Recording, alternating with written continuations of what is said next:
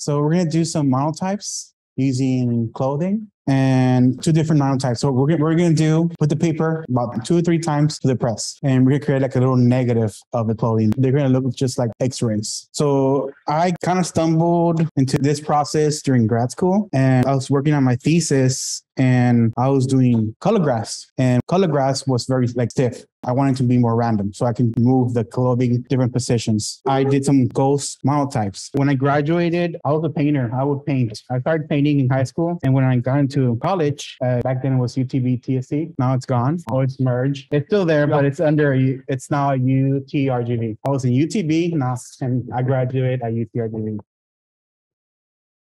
In the printmaking classes, I always was given at night from 7 to 10. So I was like hesitant on taking printmaking. I think my last year, I decided I had to take printmaking.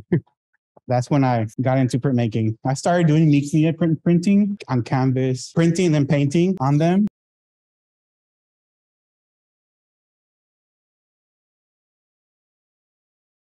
And one thing that printmaking taught me is to slow down. So I like more experimental printmaking. In my work, I do traditional, but in my conceptual work, I do a lot of experimental. You like the surprise of it. Yes. And speaking as a printmaker, I don't like surprises. I like to know exactly what it's going to look at. So I would call you an explorer, definitely.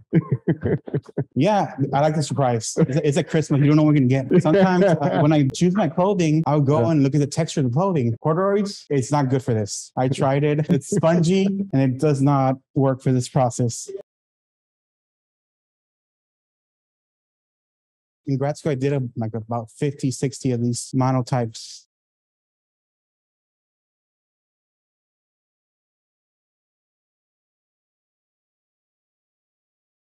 So this is the first layer.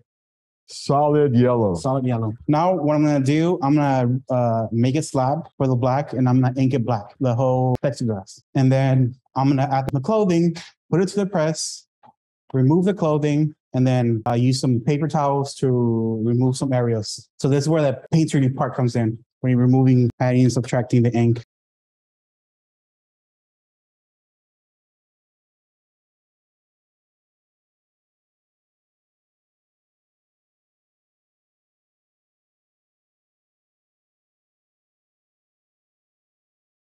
See what you're going to do here. So I need that randomness. As up and downs, we have to switch the pressure because it's not anymore flat. Yeah. It's not a flat surface.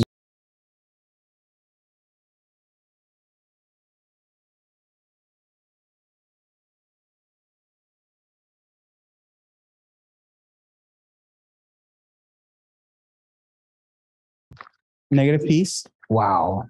This is just a negative piece. So I'm not going to use this. What I'm going to use is what's going to be left over from the plexiglass. Oh. I just want to see if there's enough pressure because there's lettering in the clothing and that transfer to the plate. Yeah, it transfers. Wow. So now what I do next, I get some towels.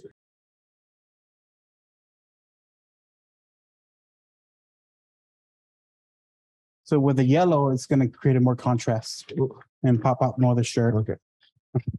See, make sure, check my work. Good? Yeah. It's good. Remember, we don't random.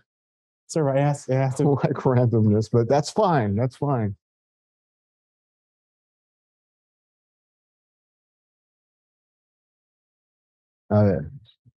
Ooh, that's kind of wild, man. That's awesome, Jesse. So the next one should be more darker because we're adding more ink to the plate. Okay.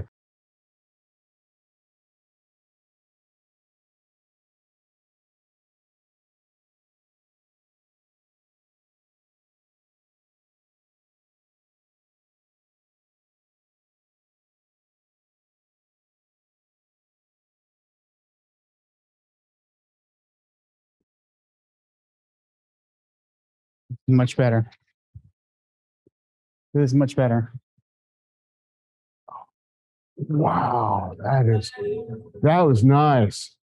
So there's more inking involved. Like the second layer of ink I put on, so it has more ink. So it looks more like an X-ray print. So this is more of a organic way, experimental way of printmaking, where you just It's more like the surprise of it. Usually what I do, I go with a Q-tip and clean everything. So I do a bunch of this ones, and I go, okay, I choose, okay, this one's just nice.